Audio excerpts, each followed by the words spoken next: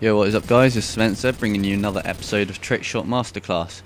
This episode we're going to be looking at the auto fire, and you will need to know the righty-tighty, so if you want to click on that video there, if you don't already know how to do it, then it will show you how to do that. Basically, once you're in a righty-tighty, you lie down, hold reload and fire at the same time, and spin your left analog stick like on there, and it will basically constant fire from your right pistol.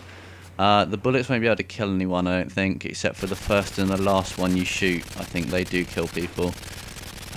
Basically, anybody spectating you can't see it happening though. Your screen will just tilt sideways, and also in the game when it won't show up. So all you'll be doing is just basically tilting right, but you can see it in the in-game. Another thing is you can only do this when you're laying down, obviously. And also, it's not like a modded pad, because, I mean, modded pads don't shoot that fast, you just can't do that. It's actually a glitch in the game, and you don't actually need to spin the left analog stick, you can just move it in certain directions, but it's best when you spin it, it just gives a constant stream of bullets coming out of the right pistol.